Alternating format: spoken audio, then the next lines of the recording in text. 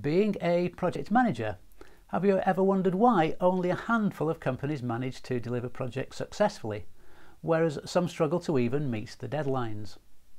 Besides having the ability to plan, manage resources and meet deadlines, one must possess the ability to foresee the challenges that may hamper the progress of the overall project.